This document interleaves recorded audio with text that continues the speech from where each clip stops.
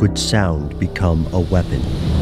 You can turn back now, or learn the stuff they don't want you to know.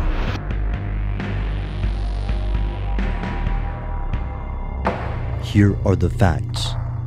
Human beings are surrounded by noises, vibrations during every moment of our lives. We're designed for this cacophony. In an absence of noise, we often grow uncomfortable.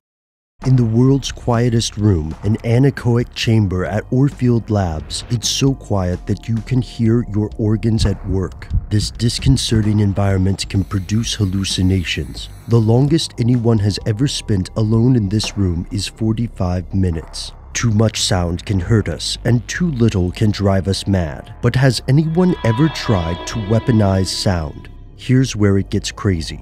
Weaponized sound already exists. A high-power sound wave can permanently damage human ears, and sound has also been used in psychological attacks. Sonic weapons have been used to prevent teenagers from loitering. These devices emit a 19 to 20 kilohertz blast that younger people find uncomfortable, while age-related hearing loss shields most others from the effects. Yet some of the most devious weapons may involve the sounds you don't consciously hear. In the 1960s, a French scientist named Vladimir Gavreau became fascinated with low-frequency sounds. In the modern day, his work is often cited as a turning point in infrasonics, the study of sounds with a frequency lower than 20 Hz. However, it seems that rumors have replaced facts when it comes to his experiments. There's no record of Gavreau being involved in secret government work or patenting sonic weapon applications. There are, however, documented non-auditory effects of infrasonic vibrations. As explained by PopSci's Seth Horowitz, victims can experience nausea, chest vibrations, problems breathing, and bone damage.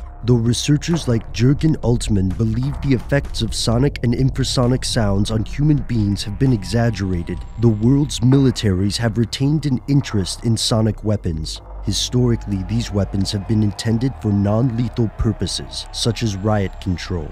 The most well-known is a type called LRAD, or Long Range Acoustic Device. In 2005, the cruise ship Seabourn Spirit reportedly used an LRAD device to repel attacking pirates near the coast of Somalia. Today, most experts agree that the capabilities of sonic weapons are largely exaggerated.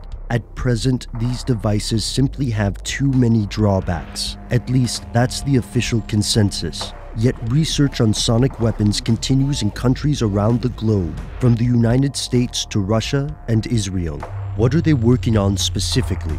For now, that appears to be something these countries don't want you to know.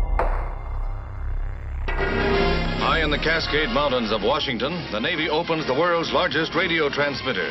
Its 1 million watts can flash a message around the world in a tenth of a second. Built at a cost of $14 million, the station embodies the last word in radio transmission and is a giant step forward in the Navy's network of communications.